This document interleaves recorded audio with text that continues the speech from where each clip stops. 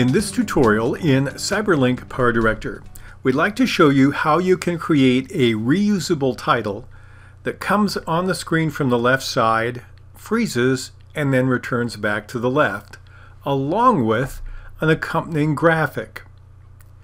This comes as a request of one of my subscribers, but to do this is a bit more complicated than you might think.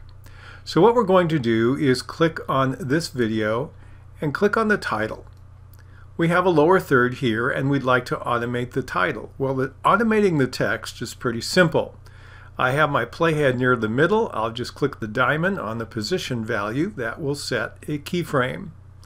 Let's do two of them near each other, and now they have the same values. Now we're going to go back to the beginning and we'll set another keyframe simply by sliding the text to the left so it starts off screen. We'll go to the end and we'll move it back to the left again so it will end off screen. And then when we play this mini clip, we see the text come in from the left and then it goes back. It would be great if all we had to do is do the same thing with the graphic bar and we could keyframe it as well. So when we click on our elements bar and try to keyframe, guess what? There are no keyframe controls. In fact, if I click on either the motion or animation tab, I get an error message that animation or motion is only available for titles, and it's not a title. So I can't use this particular bar to accomplish that task. Now if I look up at what I can put in the title designer, I have the object here, but I also have a pip object, a particle. So what we're going to do is actually try to turn this bar into a particle. I'm going to cancel out of this, and I'm going to get into my particle designer. And now I'm going to click on the box at the top that's folded over in the upper right corner and has a plus to create a new particle object. And then I navigate in my file system to find the object I want. I'm going to pick this one for our demonstration purposes. Now I'm going to take this and narrow this and then click on the large ball and move it over and click on the triangle head and change the direction to horizontal. We'll lower it, and I've got the grid lines turned on so I have a good reference point here. The next thing I want to do is make the count and the emit rate down as low as possible. Both of them will be 1. And then I'm going to change the other objects down. Life variation 0. I'm going to increase the size. Let's increase the size to 60. And we'll take the variation down. We'll leave the speed for now. I'll take the speed variation down as far as I can go, and the wave amplitude, and the amplitude variation, and the frequency variation. And then I want to go into the fades and turn all the fades off. And now when I play this, I have a bar that will appear on the screen and move from left to right. Next thing I want to do with this particle is I'm going to decrease the duration to somewhere close to 3 seconds. And let's see what happens when we play now. Okay, it comes on the screen and its duration ends about here. Now what I need to do is start it off the screen, so we're going to take and hold on this and drag back off. And you have a slider where you can see it if you push it too far. And let's play it now and see if it comes on the screen. And it stops right about here. That's about the length of it. So now we've got our bar moving from left to right. How do we get it to move back?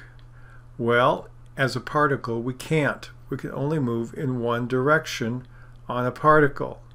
So what we're going to do in this case is we're going to take a second particle and overlay it going back. I have to try to visualize about where the end of this is.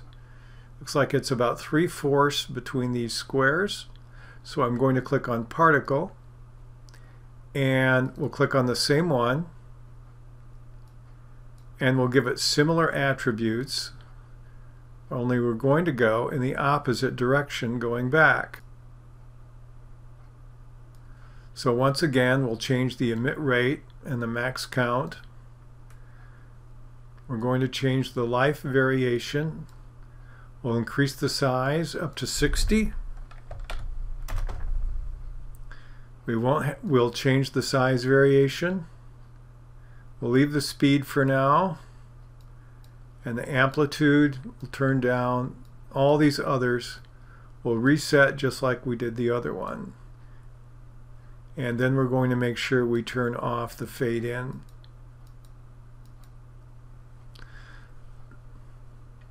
And now when we play these side by side, oh, I also have to do one more thing. I need to take the second particle and try to start it. I'll start it here for now, but we'll eventually start it around where the other one ends. And so if we go back to the beginning and play these, the first one comes out, then the second one moves to the left.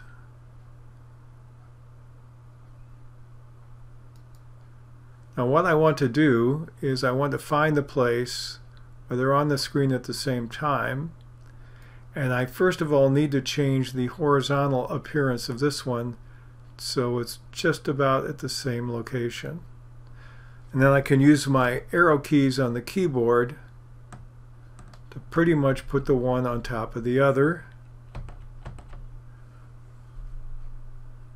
We'll stop and see what this looks like. Okay, because they overlap, there's a bit of a snap here. Let's try it this way.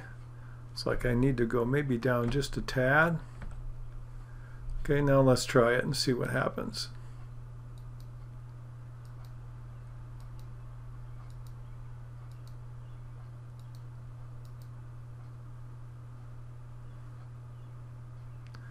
Okay, it starts too far to the right. And this is where it's going to take some patience to do that, where you need to make sure you're on particle 2, and then you can just use your keys to move it over slightly so there's not that snap, so that it looks like it's overlapping. It takes a while to make them look like the one starts where the other ends. There's still a bit of a gap here, so I'd have to keep tweaking this. It's a little bit of a pain, but you can see a little bit about how we're trying to accomplish that in this particular tutorial. So we'll go this way, a little smoother. We're not quite done yet, but let's pretend we are. Okay, so when we're done, I'm going to save this as a new particle. And I click on Save As, and now I can call this, I'll just call this Back and Forth. And click on OK. Now what I'm going to do is I'm going to take and remove this, and let's go to our title room. And I'm going to take the title room and we're going to create a title. We'll start with a generic title here. And we'll get into our title designer.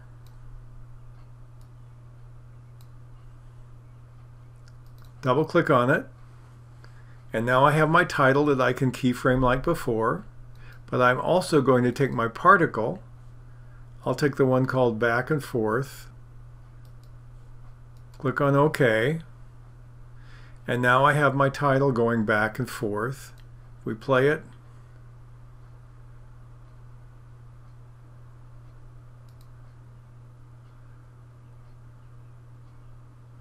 Okay. Now all I need to do is take the My Title and keyframe it just like we did before. We'll change the size here. Let's make it maybe 22 or so, make it bold. Change the color to something bright, click on OK. We'll change the text. Now all we need to do is keyframe the title to match the movement of the bar. And so we'll start off the screen here. Take the My Title and we'll move it off to the left. Again, this will take a bit of patience to get the timing right. And then we move over here to where it's just about full. And we'll set a keyframe for the title here. I forgot to set one at the beginning. We'll set one at the beginning. Now, we'll move over here, and I'll set a new keyframe.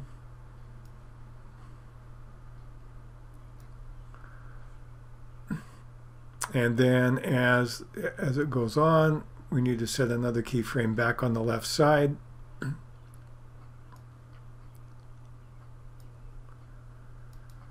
And let's play what we have. We're going to have to make lots of adjustments the first time around so that it moves at the same speed as the title, but you get the idea. In order to change the speed, let me show you the easy way to figure that out.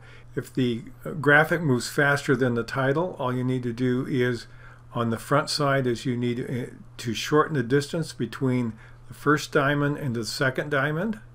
So we'll just drag a little bit. That'll shorten it. That'll make it move faster. And now that it's moving closer at the same speed, it looks like we need to speed it up on the other end coming back. And it may take a little effort to get this the way you want it, so it looks like they're actually hooked one to the other. But you get the idea.